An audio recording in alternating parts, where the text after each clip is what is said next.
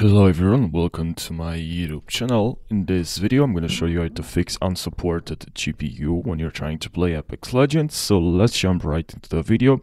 The first thing, and it's really important, a lot of people are just avoiding or just not aware that they have to do this, but it's very important. So what you have to do, guys, to head over to Windows Update, and I'm not telling you to update your Windows. That's important, obviously, but a lot of people are not doing is going to advanced options, optional updates, and here they don't update their drivers. All right, that's super important. When I bought this laptop, I had to update a lot of drivers, so make sure you update your driver.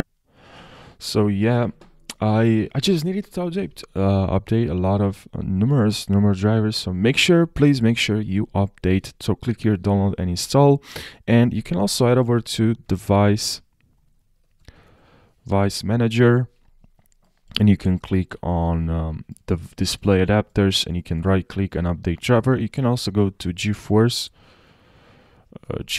experience, and here is as well important. Another way to update, go to drivers, and here click check for updates, telling you this is going to work if you update your drivers. I can't guarantee you, but there's a huge potential this is gonna work. So make sure now you go to Steam. Please try this as well, and it's very important to click on. When you go to Steam, here we should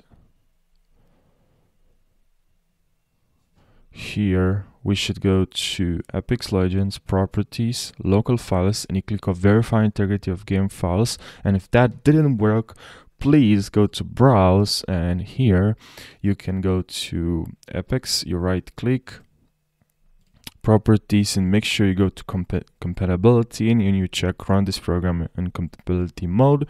And you can also click on run this program as an administrator, and make sure you apply and OK. And that's what you have to do to fix this game. I hope, guys, this video helped you.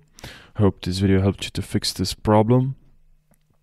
Thank you for watching. Now I'll see you in the next video. Take care.